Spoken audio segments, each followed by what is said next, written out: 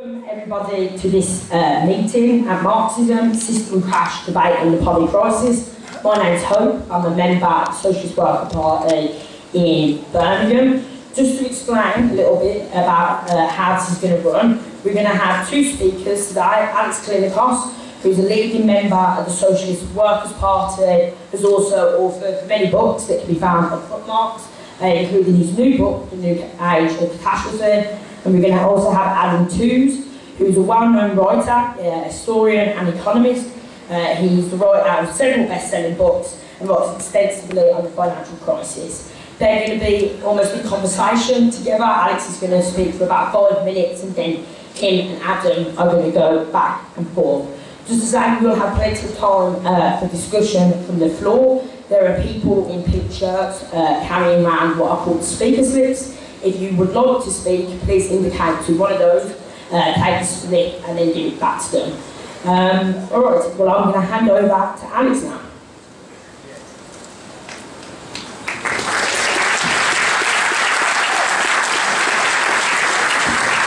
Thanks, that's very kind. Welcome everyone, and particularly welcome Adam Tooze from New York.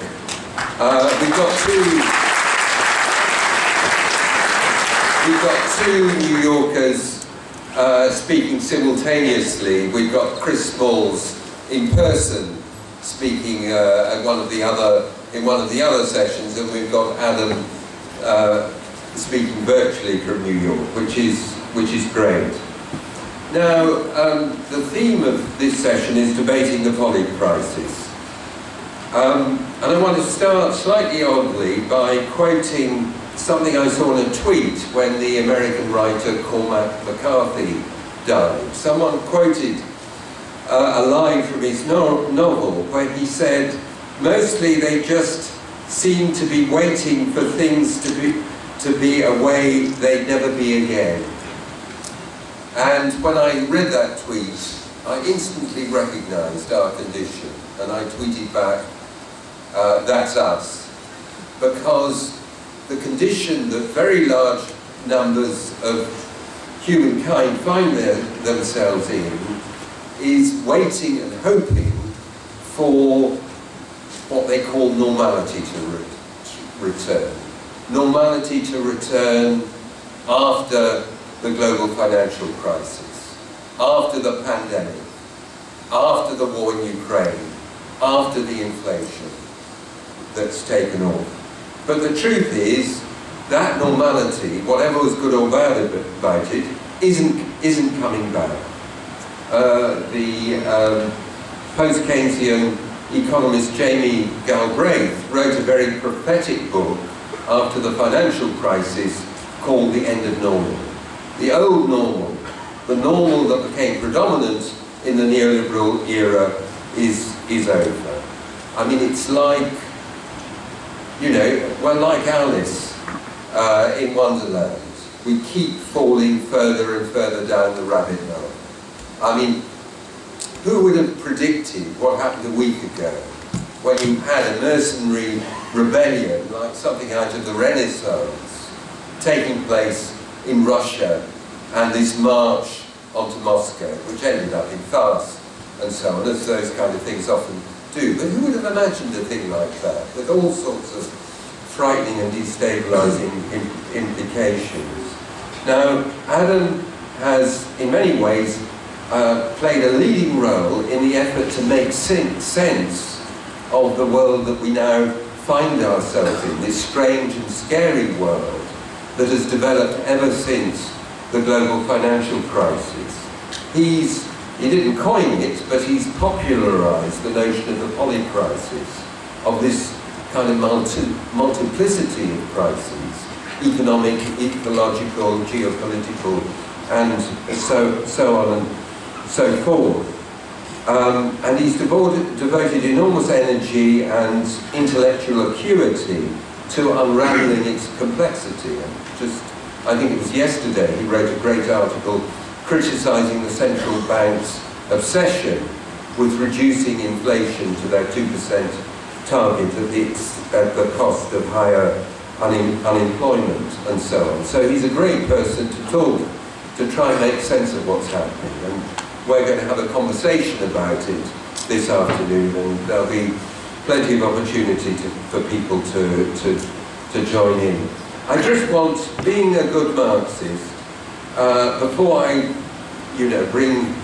before I stop, I just want to register what I think are two interconnected disagreements that Adam and I have, which I tried to express a bit in my book, The New Age of Catastrophe, and they are to do with totality and revolution. Yeah, predictable, really. That's trouble. That is what we have to talk about, yes.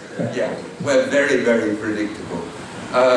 Totality, I think polycrisis is a good way of describing the situation, but I prefer to say that what we're faced with is a multi-dimensional crisis of the capitalist system.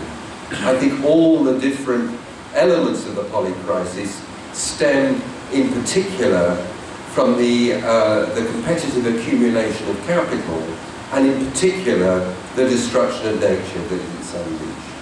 So I have a more kind of totalizing approach to the crisis, to the polycrisis, whatever you call it. Secondly, revolution. I'm a very old school Marxist. I think one's solution, revolution. Adam has written very well, both in his contemporary analyses and his more historical work, about the efforts of crisis managers to at least prevent the situation from getting worse. And when we're in a situation like this, that can be quite a good thing. But I think the only way out of the kind of the labyrinth that we've descended in is socialist revolution. And I think that's a bit of a point of difference. But anyway, let's see. Over to you, Adam. Well, it's an absolute pleasure to be here and to be talking with you, Alex. I've charged through your book and enormously benefited from it. And it's really, I just heartily recommend it. And this isn't just like, book presentation guff. It's really, it's a great read. And I think it's unique, actually. I don't think there's any book right now which pulls together the different strands of the conversation, be they in around the issues of popular uprisings against political status quo, macro finance, geopolitics in the way that Alex's books does. So I think it's a really crucial snapshot of the current moment, and everyone should go out and get a copy. Alex has put his finger with typical acuity on what I do think are the key dividing points between us. I think both Alex and I are in the business of trying to understand complexity. And on some of the intellectual reference points there, I think we could also completely agree. Like, I appreciate his mobilization of the French Marxist theorist Althusser, one of the great theorists of the late 20th century, as a thinker of the complex totalities, as opposed to what are known as expressive totalities. So this is the difference between a totality that has one essential principle that suffuses everything, and the key to analysis to find that essential principle. Whereas Althusser insists on structured complexity, if you like, which presumes different levels and different dimensions which have to be teased apart. And I think this is a key point on which we actually wholly agree. I think the differences at the level of method are twofold, and they're exactly the ones that Alex axes on. So I think the reason why we have quite a lot to say to each other and why we follow each other closely on Twitter and so on is that we're both actually interested in the totalizing approach. We're both interested in moving beyond sectoral diagnosis of particular problems, be it in the financial system. So the move I make on the Martin Wolf, essentially, in the Financial Times yesterday is to say, look, Martin, you can't be discussing the problems of capitalist democracy on, out of one side of your mouth, and on the other hand, advocating for an immediate and harsh return to a 2% inflation rule by massive deflation. This doesn't make any sense. You have to connect up the dots. If we're serious about, as liberals, trying to make the capitalist democracy equation work, we need to think holistically.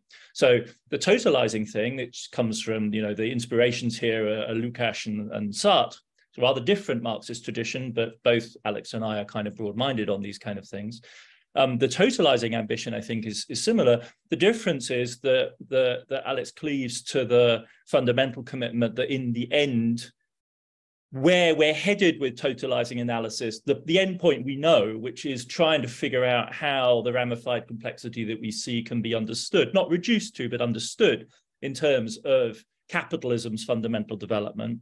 Whereas as painful as it is, and it frustrates a lot of my friends and closest friends, and And colleagues, in some sense, want to hold open the question of what the totalization ultimately is that we arrive at.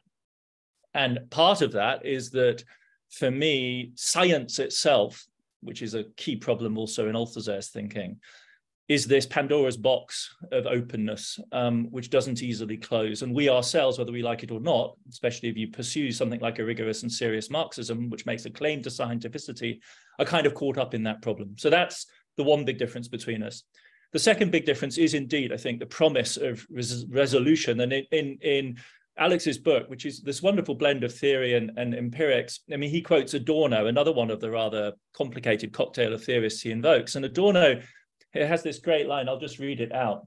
So, perspectives must be developed that displace and estrange the world, reveal it to be with its rifts and crevices as indigent and distorted as. Now, up to that point, Alex and I are completely on the same page. That's what I think any serious-minded criticism has to be doing, is opening up the world and revealing it as distorted. But look how Adorno finishes the sentence. They must reveal it to be as indigent and distorted as it will appear one day in the messianic light. Now, that is the moment, the revolutionary moment that somebody like Adorno or Walter Benjamin is appealing to, or ultimately the promise of revolutionary politics. And I am too secular a person to be able to really follow that train of thought to its conclusion. So I end up hanging. But I want to make this concrete now, and I want to put this question back to Alex. Because we need to move beyond the abstraction. This is Marxism, so we should talk about theory a bit, but we should move to the concreteness. I think he and I agree absolutely fundamentally on the centrality of the question of imperialism in the current moment. He has another great line in the book where he says that Horkheimer says that if you don't want to talk about capitalism, you should shut up about fascism. Alex modifies this and says, well, really the thing we need to talk about is imperialism. If you want to talk about the threats of war and right-wing politics in the current moment, you have to engage with the question of imperialism. And he then goes on to say that, wonderfully, because this is a properly historical book, that imperialism changes shape with time. And obviously, the imperialism of the current moment is not the same as that classically diagnosed by Lenin and Luxemburg or Hobson, which itself was not the same as generic empire, another crucial distinction to make. Not the same as colonial settlerism either, colonial settler politics either. Three different distinct formations. Imperialism it has a very specific dynamic. And Alex insists on the specificity. And what I would just love to hear him expound on more is how he gets the totality done in relation to the current moment of imperial violence. Because what I see instead, and what's been really causing me to just scratch my head, are the sort of symptoms that he quotes Rana Forha talking about, where we have this utterly bizarre situation in the current moment, which to me doesn't point towards totalization, but points towards a kind of explosion of logic, where you have on the one hand, JP Morgan and the usual suspects in Wall Street wanting to dig deeper and deeper into the Chinese market, right? This is the logic of American capital as far as I can see. And on the other hand, the military establishment of the United States and that of China, as far as we can tell, preparing for war over Taiwan. And never, I think, in my lifetime, have I seen a greater incoherence between what in general sense, one has to take, and obviously you can't be too concrete about this, like Wall Street doesn't just simply call the shots in Washington. That's clear. The state has a degree of autonomy. But the degree of, as it were, incoherence in the current moment strikes me as so radical as to really question our ability to grasp it within conventional categories of imperialism. And I would say the same about the politics of Donald Trump, which again, like original fascism, seemed to me a political formation that doesn't easily, and Alex cites quite a lot of evidence to support this question. How do we make this stuff cohere? Because I admire the ambition, I appreciate, and in fact would sort of align myself with the ambition to create these more totalizing explanations. But for me, the upshot of that right now, and the alarm bell we should be ringing, is not, I understand how this all makes sense, let me show you, but rather more, oh shit, I actually think this thing is coming apart. And that for me as a historian in a previous life of the 1930s is sort of where, to me, the canary in the coal mine is, you know, showing us that we're running out of oxygen. Anyway, back to you, Alex. I'd love to just get your read on how you think through that coherence that you want to reveal for us.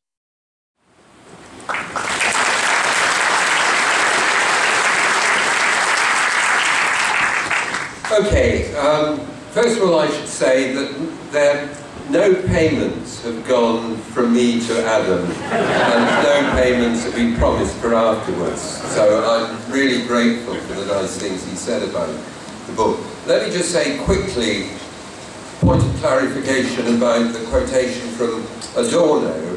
When Adorno talks about seeing the contemporary world from the perspective of redemption, he has in mind what his friend, by then late friend, Walter Benjamin wrote in his thesis on the conception of history, where Benjamin fuses, not completely, but largely fuses a messianic notion of redemption that comes from Jewish thought with the notion, the secular notion of socialist revolution. And, you know, for me, so it's a way of saying we need to see the contemporary world. The contemporary world makes sense as a totality from the perspective of revolution. But then Adam is saying, well, it doesn't make sense. This is an oh shit moment in the face of incoherence and chaos. Yeah, it is an oh shit moment, no question. You know, when Putin said it was bluster and manipulation, but when he said, okay, you've imposed sanctions on us, this was on the 27th of February last year, so I'm putting Russian nuclear forces on alert, that was no shit moment. I mean, there are, to say that we can make sense of the present situation is not to predict a happy ending by any means. That's, that's why one of the reference points at the beginning of the book is the formulation that Rosa Luxemburg takes from Engels of socialism or barbarism. Barbarism is a much more present reality in the world at the present time, then it's not just an abstraction and so on and so forth. Okay, but I think the specific point that you made, Adam, about the contradiction between what Wall Street wants to do and what the US military wants to do, I don't think this is an unprecedented moment. I mean, you're a real historian, so you can get me wrong, but if we look at July, August 1914, the economic relationships between Britain and Germany were very, very intimate. Not just at the level of trade and investment and so on and so forth, but in the extent to which German industry financed itself on the City of London. So the City of London, there's a guy who used to be at the same university as me, called Roberts, who wrote a book about the huge financial crash that takes place at the start of the First World War, which is essentially the city reacting to the prospect of all their German creditors defaulting on their loans, and the state has to come in and rescue the city. The relationship was very, very close. At the same time, from what I can make out, the best historiography shows that the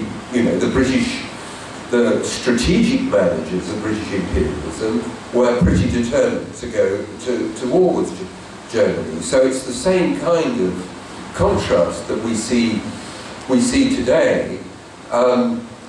You can put that down partly to gung-ho elements in the military, but I think there's more strategic calculation. Yes, this is, to go back to the present case of China and the US, yes, the US benefits, say, from the supply chains that are crucial to the profitability of Apple that are centered on China, and yes, there's this massive consumer market, or now increasingly financial consumer market that Wall Street wants to tap in China and so on and so forth. But if we allow China to continue to expand, in particular become more technologically advanced, then we're going to be sidelined. And that's what gives the space for the very articulate lobby inside the American ruling class who, you know, want to focus on China. I didn't quite get what you said about, in this context, I didn't quite get what you said about Trump, Adam, but, you know, Trump doesn't seem to me, you know, from the perspective of where the American ruling class is going now, Trump doesn't seem to me, you know, just like an eccentric or irrational figure.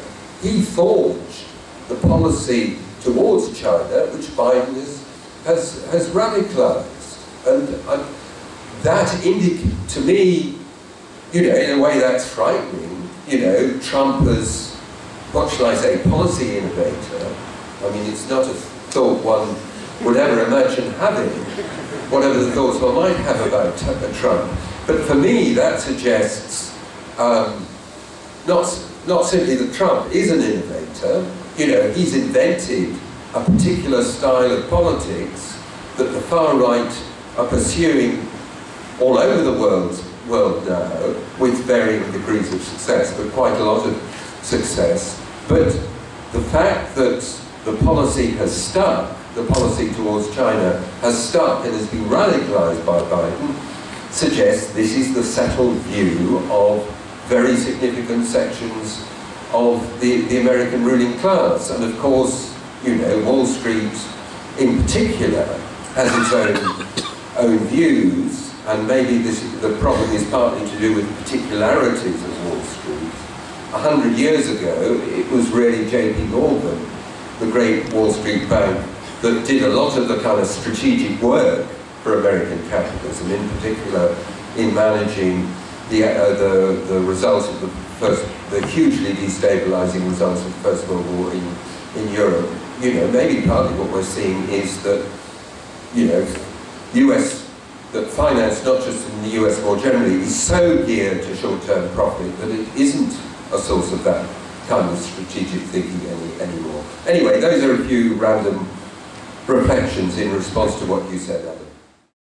Maybe if I could just quickly come back. I know we want to go to the room to interventions. It'd be great to hear those. But I think, Alex, that really clarifies another, you know, more, if you might say, a historical difference, which anchors our perhaps theoretical differences, which is that it's turtles all the way down, right? Because so you, in your response to me on imperialism, went to 1914, and if you take, shall we say, a different historiographical position on 1914, then the original catastrophe of the 20th century, what the Germans call the Urkatastrophe, the defining catastrophe of the 20th century, is not amenable to analysis in terms of the more straightforward imperialist scheme. And so therefore, as it were, all else follows, if you like. And so for me, that move that you made back doesn't really answer the core question so much as compound it. Yes, I completely agree with you that are precedents for this moment, but they pose the same fundamental analytical problem, which is, can we actually form a link between our analysis of political economy and the development of capital accumulation and our analysis of violence? And as you point out in one of the brilliant kind of factoids in the book, what, 70 to 75% of all people killed in violent conflict in the last 3,000 years since the development of modern states were killed in the 20th century. And if we cannot hinge that on a logic of capital accumulation, we have a huge analytical problem. To come to the political point you make very, very quickly, I completely agree with you, but we shouldn't make Trump the eccentric. This is one of these terrible New York Times liberal kind of moves where they obsess about Trump. The problem I would think of as being much more structural. It has to do with the dysfunction or the ongoing turmoil in American class society and inequality that's compounded there, of course, with race, that goes back to the civil rights moment, the incredible polarization within American society, the kind of balkanization of the liberal elite within the American university system. And the first moment where this becomes evident is not with Trump, but in 2008. And for me, the huge puzzle is, okay, 2008, you're facing this epic, I think most people would agree, existential crisis of financial capitalism in the US. And can a Republican administration whip a Republican majority in Congress into supporting a huge taxpayer underwritten bailout for American capital? And the answer is no, it can't. And at that point, again, it seems to me, if we take capital accumulation to be the underlying logic, which I think we could agree on, we have a puzzle, which is that a big piece of the American political system, one of the two parties in a two-party system, is essentially AWOL from the point of view of providing the kind of comprehensive management of the overall interests of capital, which is what you would expect the political system to deliver. Sorry, my daughter's pinging me actively on Twitter, and so you may be hearing a lot of pings. Sorry about that. Anyway, I'll shut up. But that to me is where this problem widens out into a broader analytical issue. Don't worry, Alan. We've got more time to go back and forth. I mean, you're saying, okay, you draw a comparison with 1914 and the kind of tension, conflict between the narrowly economic interests, in particular of respectively British and American finance, and the strategic decisions of the state, which point in different directions. Yeah, I mean, that's a good point. For me, I don't see the analytical problem, because I think that, one of the characteristics of capitalism is that we have an internally fragmented capitalist class, Okay, you can go there, yeah. Band of hostile brothers. The state, one of the key functions of the state is to act as a unifying instant and to provide the strategic direction for the capitalist class in question. This is assuming that capital, even if it operates globally, is still largely nationally constituted. But I think, all the Hart-Negri stuff has really been shown to be completely wrong in the past few years. So I don't think there's any problem about saying that.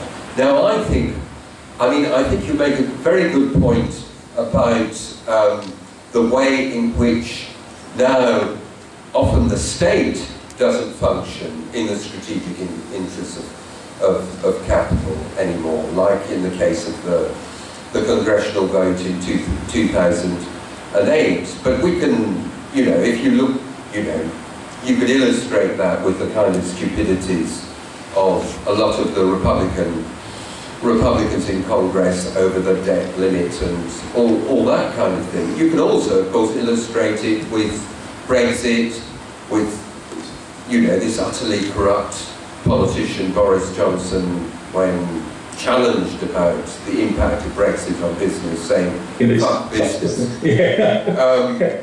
A unique moment in British history, surely, for a future Tory Prime Minister to utter those words. Yeah. Sorry, excuse my French. But I think that the way I see it is one effect of...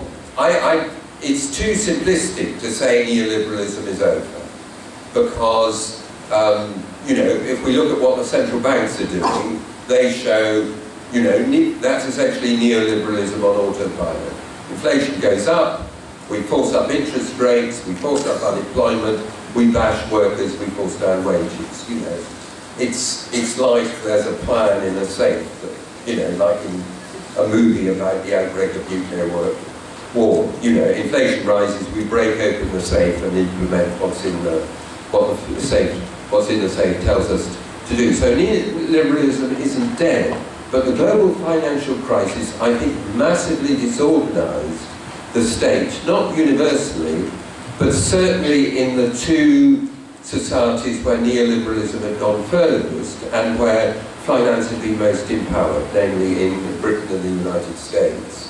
So, this is part of the problem that the capitalist class face at the minute, in both Britain and the United States, that there's this enormous mess, there are these strategic challenges, strategic threats, much more centre stage, much more existential for the US than Britain, and they don't have a state that they can rely on to, begin to sort the problem out. So, you see, I think to be a Marxist, there's in a way it goes back to the question of totality. You can think of totality as a kind of smooth working system where every part, you know, works smoothly with every other part to produce some kind of equilibrium. But that's not how I see totality. I mean, I think you talked about structured complexity.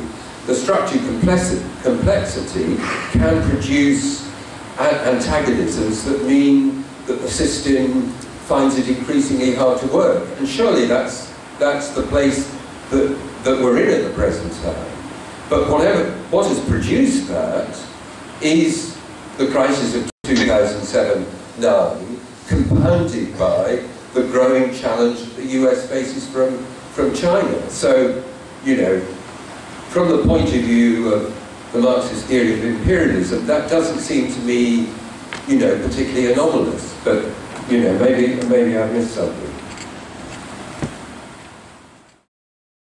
Maybe we could just, I mean, since your book has a major another dimension, maybe we could open this up too. And in the spirit of your comments just now, Alex, maybe we could think of it in these terms.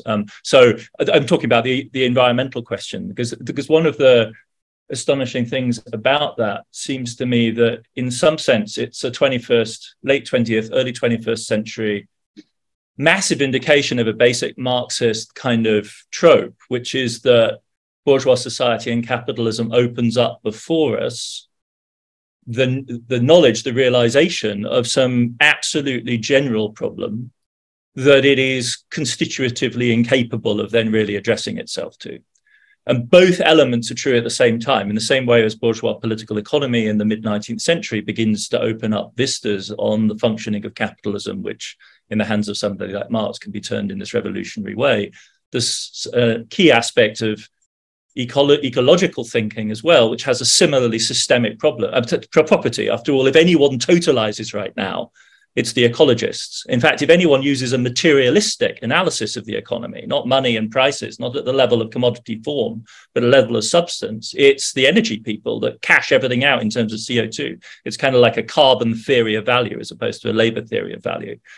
And yet then, as you describe in the book, then imposes a line which says that's the ecological problem, and then there's capitalism and whatever else, right? So there is this notion of the Anthropocene, as though the anthropos, in other words, humanity as such, was the driver of the crisis, as opposed to however we think it. And then you and I might differ, whatever it is we think it. But as you say in the book, globalization is clearly a key element of the story. And that would seem to be another one of these fronts where, as you would say, as it were, a complex totality reveals crisis and reveals incoherence. And I might say the question of coherence as such is begged in a more fundamental way. But I think we can both converge on saying that one of the novelties of the current situation is that the ecological problem has moved from, as it were, being almost like a sidebar of a certain sort of liberal politics to being at the center stage of any realistic account of where we're currently at. Whether it's in the form of the droughts which are hitting East Africa right now, El Nino, which is about to disrupt the global food system, or the pandemic, which we have to understand in more broader terms as a symptom of ecological dysfunction and unbalance. And I thought that was one of the really important aspects of your book, that you were reaching towards incorporating that into a conjunctural analysis as well, not just as a structural thing that is obviously true, and people since Malthus have attempted to think, but actually incorporating it also as a conjunctural, an element of the understanding of the immediate present that we're in. Not really a question so much as a comment and a kind of, I think for me, the puzzling aspect of this is the function of science as such, like, and its incredible influence on the situation. I mean, a lot of the time the American liberals have banged their heads against the brick wall of Exxon and its resistance, which at some level is unpuzzling. It's a fossil fuel company that wants to keep on doing its stuff. What's in a way more puzzling is that the climate agenda has the legs that it does at all, right? Because it's potentially such a radical proposition, but such a destabilizing proposition.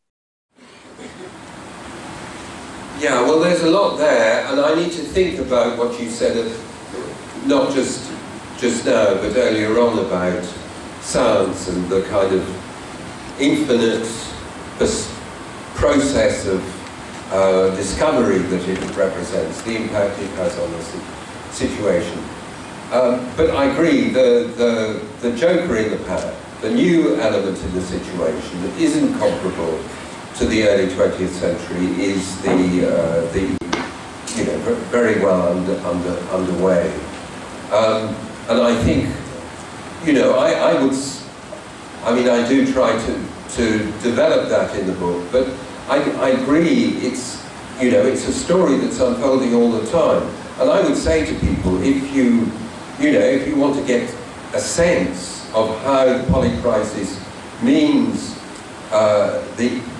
the ecological dimension interacting in particular with the economic dimension, but also the geopolitical one, I would strongly recommend that people follow Adam on Twitter. I mean, you know, we have war in Ukraine, we also have wars on in the Horn of Africa, in Sudan and in Ethiopia. This is a region that has been devastated by climate change, particularly in the form of desertification in the last generation. Those wars, I think, aren't intelligible unless you set it in that kind of background. So this is a very important element we have to integrate into our analyses.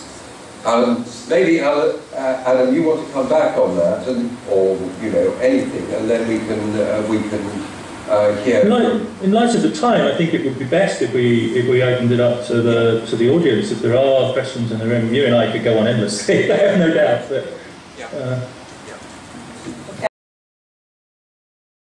Okay, well, thank you, Adam and Alex, just to say that.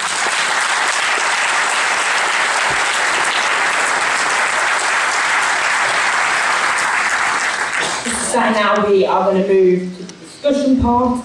There are 500 people in the room, so we're going to try and fit as many of you in to speak as possible.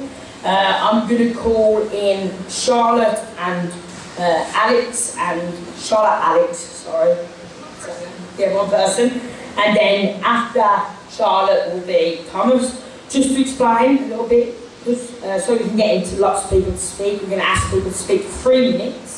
And then at 2 minutes, I will tap somewhere and give you an indication that you've got 1 minute left, and then I'll ask you to sum up.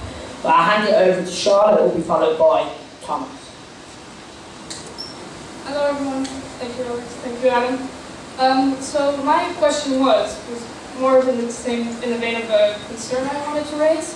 Now my question was, how can we reconcile the short-term action we must take to solve the polycrisis with the long-term side effects which may negatively affect us? Now, this may seem like a very theoretical question I'm asking, but in practice, my concern is, well, how do we reconcile, you know, bringing people out of poverty with climate change? Because in practice, I don't think we actually know how energy intensive it would be to actually solve problems related to class-related issues. And in the same vein, we also know that climate change is a very important topic within the context of the polycrisis. And as a person who is in their 20s and has been hearing more and more about climate change as I was growing up, I always feel like there's a bit of a type of antagonism between you know, the actions we must take in order to actually help people, and in the same vein, we have to take action in the form of degrowth with the context of environmentalism. And I wonder what your opinion is on this issue. Thank you very much.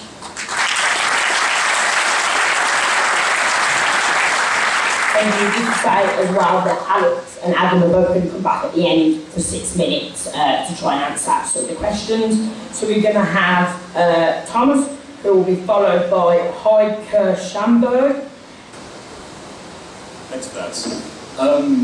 What I wanted to raise was how I think one of the key functions of capitalist ideology is shifting focus away from the totality towards these individual and this individualization of these very structural issues, talking about how things like the climate crisis, instead of focusing on how the capital accumulation drives this, instead focusing on green capitalism and green, how we sort of create financial incentives or individual actions like recycling.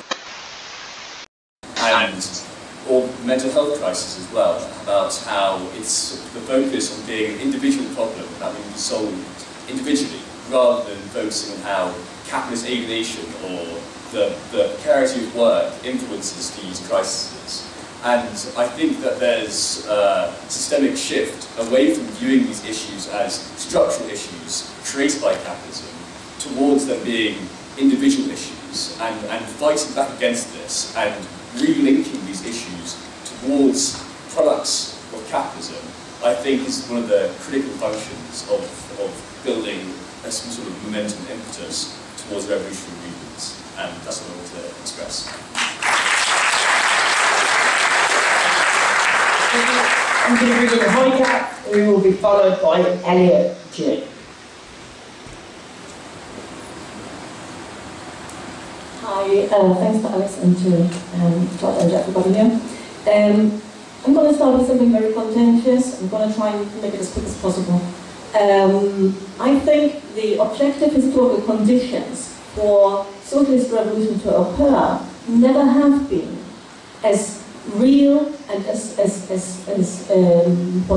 potentially there as they are today. Why? We have the vast majority of the world's population is today working class, they work for a living. Not only that, they're also literate, most of them, even in remote areas. They have access to internet and so on and so forth, they're informed. So globalization, what neoliberal globalization, if you like, has done, it has penetrated really widely and hegemonized a lot of the basic conditions we are dealing with today, which also makes it easier for people to connect. That's one thing. The cons is we're dealing with the baggage of neoliberalism, and obviously before Stalinism and so on and so forth, of the attacks on the working class organizations, on the advance of the informality of labor, which has also its pros and cons. I can't go into. That condition means we are like in a constant state of crisis, and this is well, I'm coming to the next point. I've put a little bit of a crystal ball, and it's called Argentina. And I think polycrisis concept leaves those things, those recent historical occurrences out of view. And they're important. Why it is a crystal ball is because for its position in global market and so on and so forth, in global capitalism, it is in a sense advanced in the crisis dynamics. And what you could see with the uprising was it a revolution? Not really, but it had many of its elements. In 2001. What happened, however, was that you could see that neoliberalism had undermined thoroughly its own institutions of control, like the state, like trade unions and so on and so forth, and in its attack on the working class. And in a sense, the weaknesses of the working class organizations are counterbalanced by the weaknesses of the state it's confronting. So, polycrisis doesn't answer this. I think we need to look again at the importance of the 1997 crisis in Asia, because it directly impacted on countries like Argentina, from which it never recovered. And the analysis at the time of economists was wrong about its limitations. While the world of capitalism continued to grow, it began to lose in its dynamic growth, even China. And I think that is crucial to understand. We're not talking about polycrisis in that sense. Latin America, to some extent, had a possibility for 10 years in the so-called pink, wrongly denominated pink moment, to come up with an ideological way out from the ruling classes of the crisis and fulfillment. They didn't achieve that. Neoliberalism is continuing full-blown, and what we're seeing today is the expansion of precisely that very same crisis of the system, and this is where we talk about totality, and the way to fight it, I think, is to rebuild the organization of the working class. you very much. Okay, we'll bring in LG now, and then followed that will be Ken. Just to say, I've got a couple of questions to read out. To what extent is the current crisis driven by the fact that we face new types of slow-moving environmental crises that Western democratic systems have not evolved to tackle? And then we've got another question. One part of the Polycrisis is that the cost of living crisis. Would you advocate price controls as an alternative to the strategy central? I'll give it to Alex. Hi everyone, my name's Elliot. I'm a member of the RCN and of the Socialist Workers' Party, SWP. I just wanted to come back briefly on the question of the seeming contradiction between the US state and the US kind of financial district regarding China. I think, I don't know the complete details of this, like people compare it trades, but I think the details come down to, again, the rate of profit, which is a fundamental element of capitalism, because your surplus is your power in capitalism. You must protect that, you must increase it at all times. However, in one of the contradictions of capitalism, that profit will fundamentally decline again, So what we see is the Chinese market was growing massively. You can get in, you can make a quick buck, so of course US banks are going to get in there. But the Chinese market is slowing. So consequently, Chinese state capitalism and Chinese capitalism looks abroad itself and increases its own imperialism. This begins to, its own urge to increase its own profit rates. This naturally begins to impinge and infringe on the US's established imperialism area, thus challenging its rate of profit. Consequently, you see in the long term, US capitalism's interest is in confronting Chinese imperialism and trying to keep it in its place so it can then exploit places like the global south at its own pace and will, which is why you see this increasing competition. And it's why you can also see why it's so important for the US to beat down Russia in places like Ukraine, because it wants to establish that it's still the imperialist power and it can still exploit where and as it pleases. And this is where you lead to another one of the fundamental issues of capitalism, which you have this anarchy in production, this anarchy in profit making. It makes perfect sense from the capitalist point of view. I'm doing what I need to do to make as much money as I can because I need that money to keep power, prestige, and if I don't make money, I'm going to be out competing and gone. But from the point of view of the worker, it is complete anarchy. It does not back up our needs, it does not back up the planet's needs. And it's a fundamental point of all this discussion is that at the end of the day, it is the worker across the planet and the planet that sustains the worker that is suffering. It is the worker that is being exploited across from China to Africa where Chinese imperialism is now expanding, to Ukraine where people are dying in their droves, to even here today where they're battling inflation, taking cuts, facing issues like our own form of imperialism and keep making its desperate profits. We must end this, and there's only one way forward, and that is to unite these fights, because this exploitation is global, and therefore the fight back can be global. And that needs revolutionary linking, because it is only a revolutionary movement that can fundamentally confront these crises. It is only a revolutionary movement that says we do not want to build this planet on profit anymore. We do not want to burn this planet for profit anymore. And so, as Alex said, there is only one solution, and it is revolution.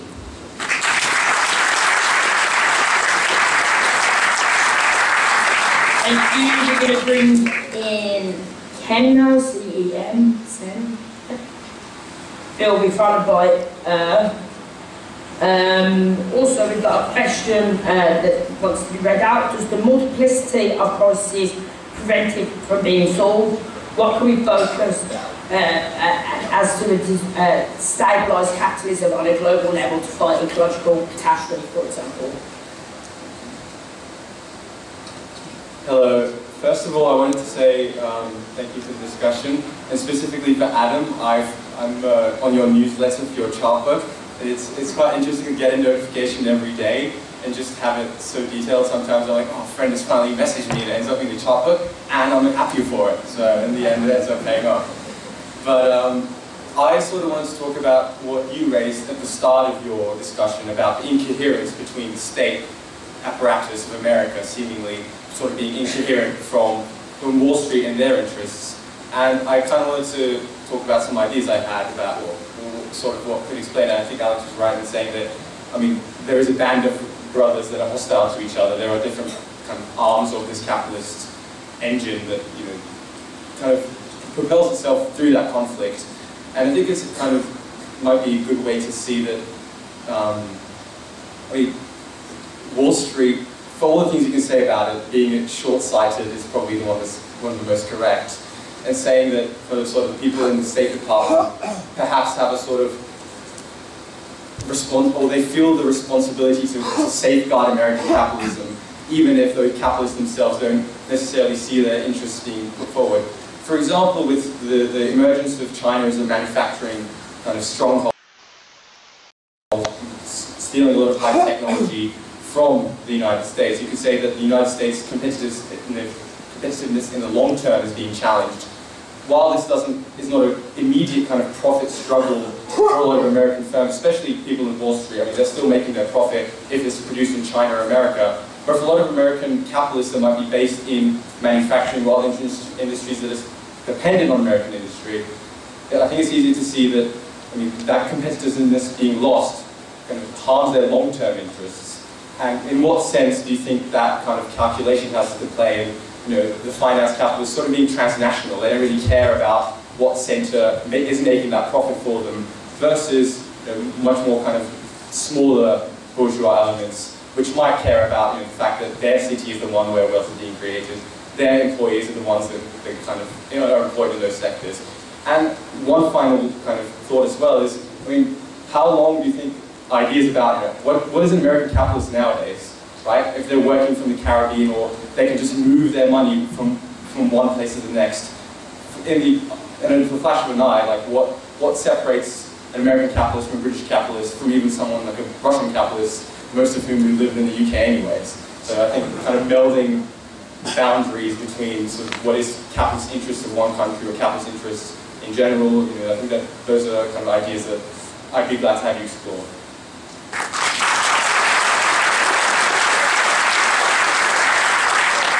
Thank you. I'm calling Eric now, who will be followed by Steve Guy.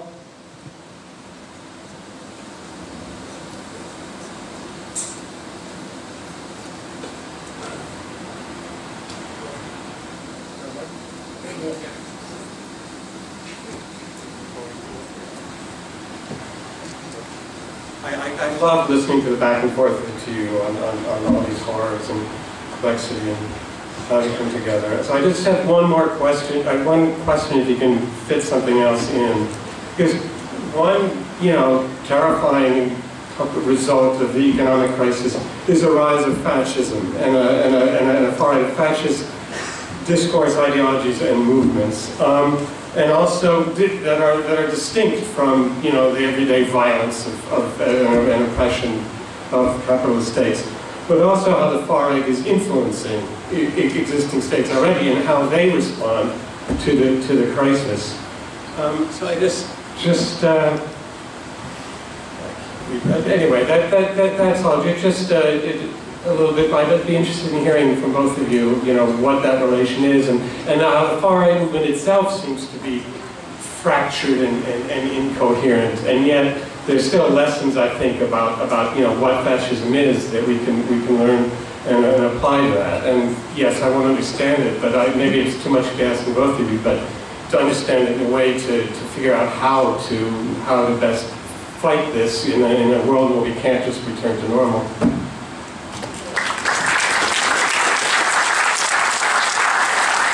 I'm going to bring in Steve Guy, who will be our last speaker, and then I'm going to bring Alex and Adam back in.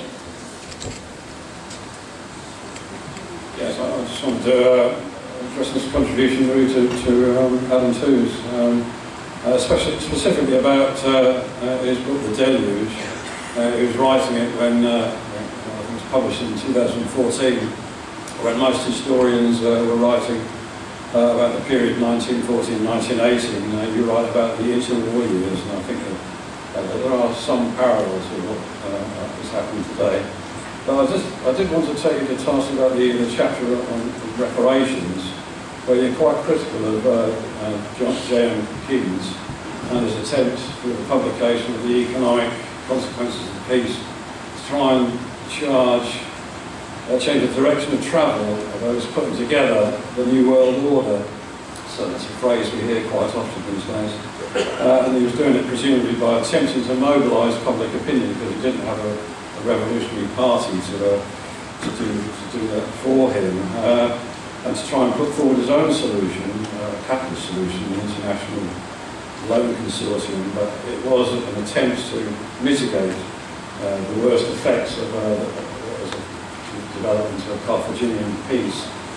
He failed in this endeavour, and despite another scathing critique of Britain's Chancellor in the economic consequences of Mr. Churchill, he also failed to prevent the UK government from putting the economy back on the gold standard, in fact winding the clock back as a measure which only benefited the financiers and the bankers and precipitated through deflation and credit restriction the threat of massive unemployment, which he predicted,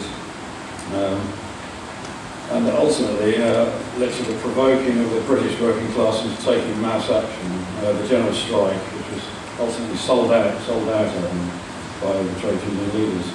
So I don't want to exaggerate or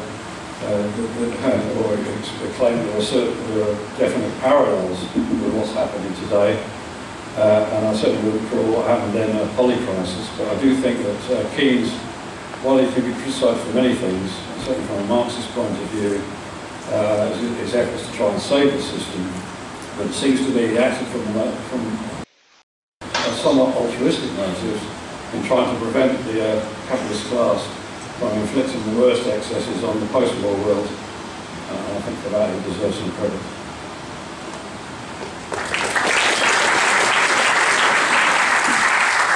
So thank you to everyone who spoke in today's session and who listened. Before I bring Alex and Adam back, I've got a couple of announcements for you. Tonight, Marxism Festival is taking over the Institute of Education bar, not Money's. So I hope everybody will make it over there at the end of the last session. And tomorrow there is a session on France, Sunday morning, which the title has changed. It's now France and Revolt, Strikes, Riots and Resistance, but we'll be hearing from French activists on the riots taking place in response to the death of a teenager at the hands of the police, and that's tomorrow at 10 o'clock in the Brunei Lecture Theatre. And just to say, everybody can get Adam's and Alex's books at Bookmarks, so I encourage everybody to go over and spend your money there, and I'll hand over to Adam. Thanks for that brilliant range of comments there from the audience. Really wish I was in the room.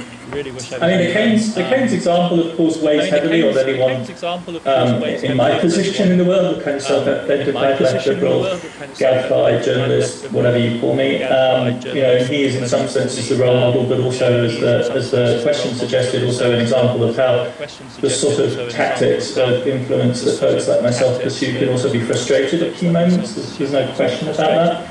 I think I wouldn't disagree at all with the general diagnosis that he's no bad guy. I mean, and that indeed there is a project here. And that indeed there is a project here of essentially of liberal hegemony. I mean, that's what Keynes is trying to revive.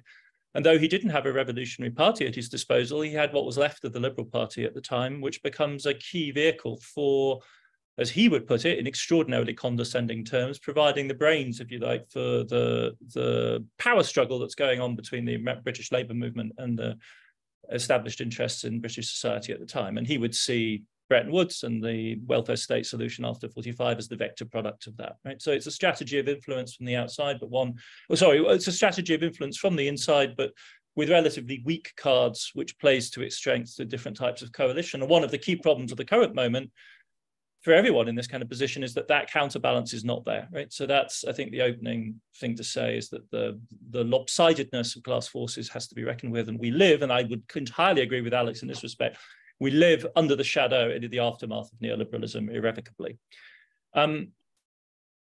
One point I wanted to make quickly, and I'm going to be quick now. I mean, why do we care about this debate about the coherence of imperialism and its logic? Why do we care about it?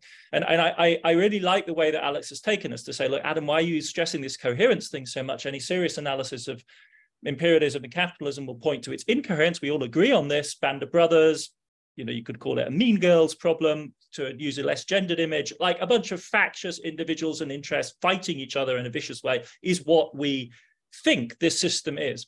That's great. So then we converge on that description. If that's the case, The problem is that our model doesn't give us much predictive power, because if you're looking at the world and saying it is constitutively incoherent and conflictual, your problem then is that you really don't have much predictive oomph. What you've got is a series of conjunctional analysis, which you just have to then do, which then pushes you into the kind of space where, as I know from experience, you can find very distinguished senior Marxist figures accusing you of being somebody who only understands the short run and nothing more than conjuncture.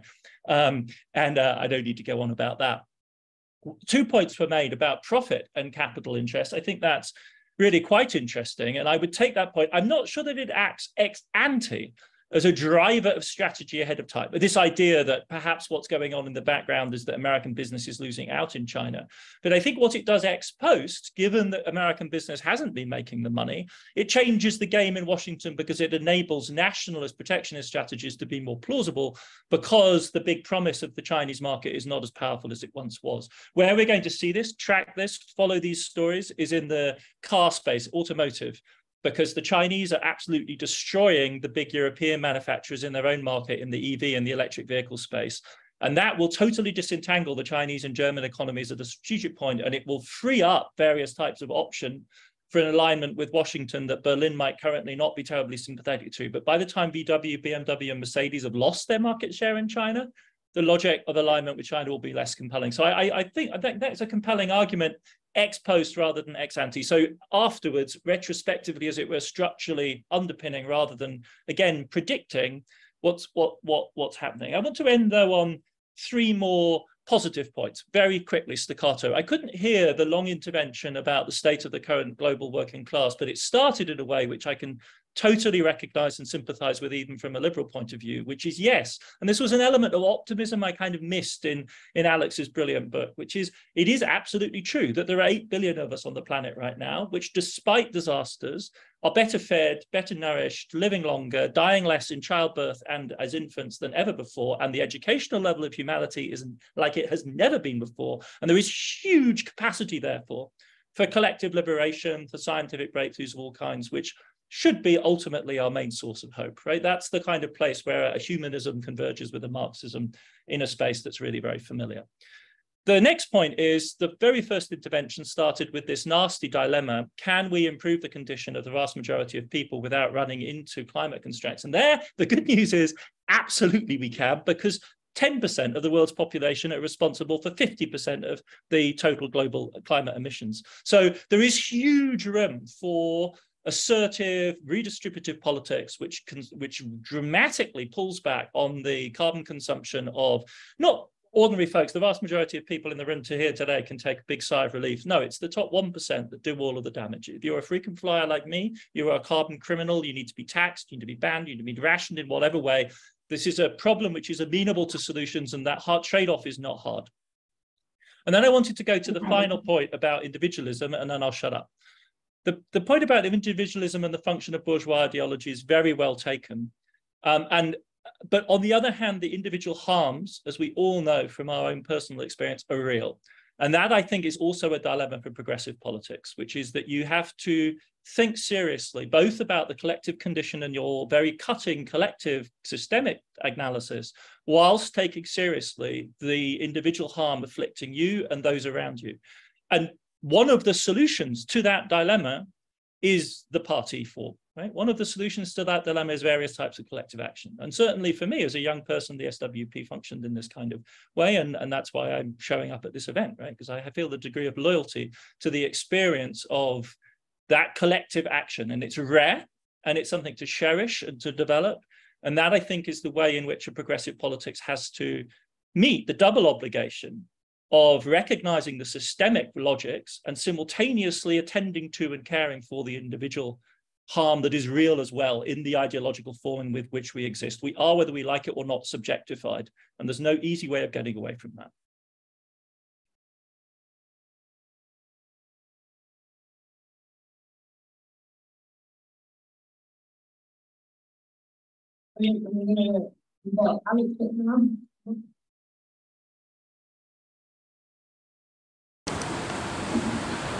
Okay, lots of great questions and comments from the floor, and lots of really interesting and provocative thoughts from from Adam. I can only respond to a few points, both from him and from other people. Firstly, someone asked, is the conflict between the US and China over Taiwan to do with who controls the chip industry?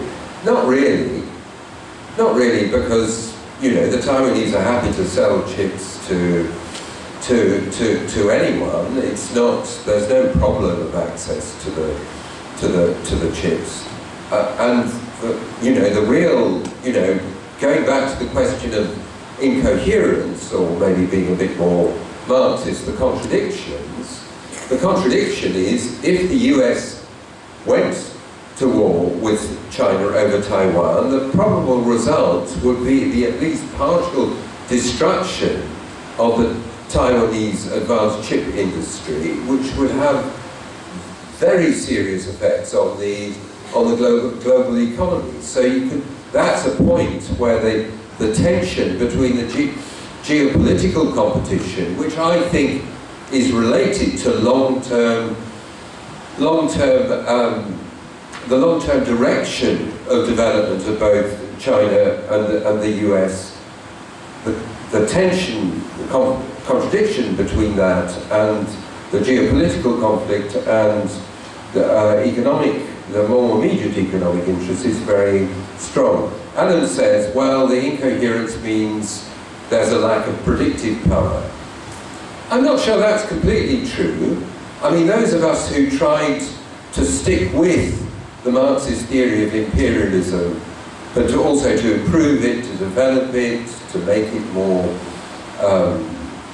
adequate in various respects. When there were all the debates about globalization at the beginning of the 21st century, we were able to anticipate the course of development better than the people like Tony Negri and so on, who said, you know, well, he and Michael Hart said imperialism is over, geopolitical conflict is obsolete. Well, you know, sometimes there are crucial experiments in the social sciences, and that crucial experiment of the last couple of years has shown that those who persisted with the Marxist theory of imperialism were right. So you know, prediction in the social sciences is, you know, often a difficult thing, but I wouldn't say there's no predictive power to the Marxist theory of imperialism. On the question of fascism, which Eric, also from New York, raised, I mean, I think here there's a disagreement between me and Adam that hasn't really come up, which that he's one of the people who thinks that it's better to talk in terms of post-fascism, of far-right parties that don't pursue the kind of classical fascist project, although they represent a break from mainstream neoliberal politics. And I would say it's broadly true that the predominant pattern so far, and in particular with both the Nazis and the Italian fascists, there's a very close relationship between fascism and war. They come from war. At the core of the fascist formations are ex-combatants from the First World War, and they seek, you know, to refight the First World War and win this time round, which they tried unsuccessfully after 1939. And there are very important differences, but I would say, don't underestimate the potential for radicalization in the situation. It's interesting if you look at Giorgia Meloni in Italy, who's clearly a very clever politician. She's very careful to stick with NATO over Ukraine, not to largely stick with the kind of economic parameters set by the EU and the European Central Bank. But I think that's a tactical position. So the other day, she attacked the European Central Bank for continually rising interest rates. If you look at her past, there are classic, fake, pseudo anti-capitalist speeches that we've made. You know, in other words, if the polycrisis is going to get worse, then there's a potential for a process of radicalization that can take us much closer to classical fascism.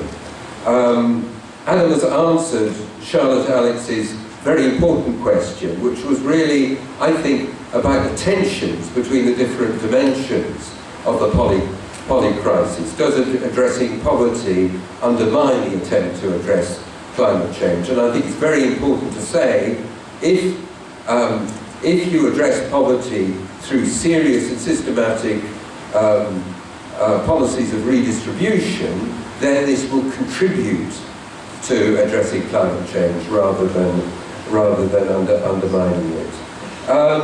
Okay, I want really to leave it there. I mean, the question hanging over all of us in this debate is how we get the power to begin to address all these terrible threats that we face. Where's that power going to come?